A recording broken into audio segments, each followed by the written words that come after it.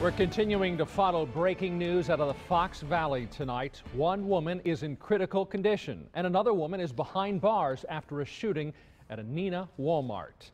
That incident happened late this morning, about 11 o'clock. And police say the shooting happened at the liquor department of that store. That store, by the way, is located in Neenah on Winneconne Avenue. It's just off of Highway 41. Fox 11's Alex Rinaldo joins us now live from the scene in Walmart right now. And Alex, do we know if this victim is expected to recover?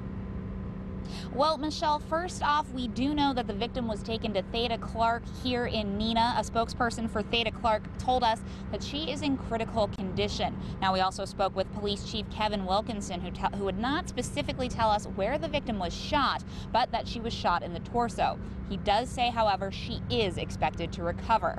Now, Chief Wilkinson says police got the call for shots fired at the Walmart late this morning. He says when officers got to the liquor section, they found an employee with a gunshot wound. They also found and arrested the alleged shooter. Now, we just found out from police that the suspect is also a store employee and that she is 46-year-old Justine Boyd of Greenville. Now, Wilkinson says they did recover a handgun from Boyd. He says the victim is in her 50s, and he tells us it's unclear why exactly this happened.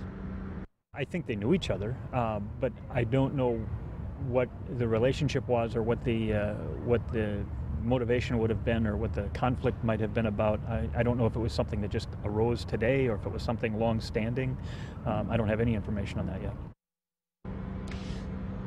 Now, Chief Wilkinson tells me officers have scoured the store for evidence and have interviewed witnesses.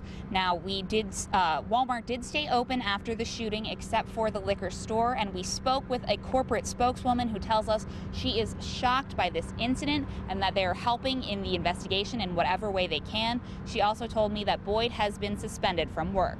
Reporting live in Neenah, Alex Rinaldo, Fox 11 News.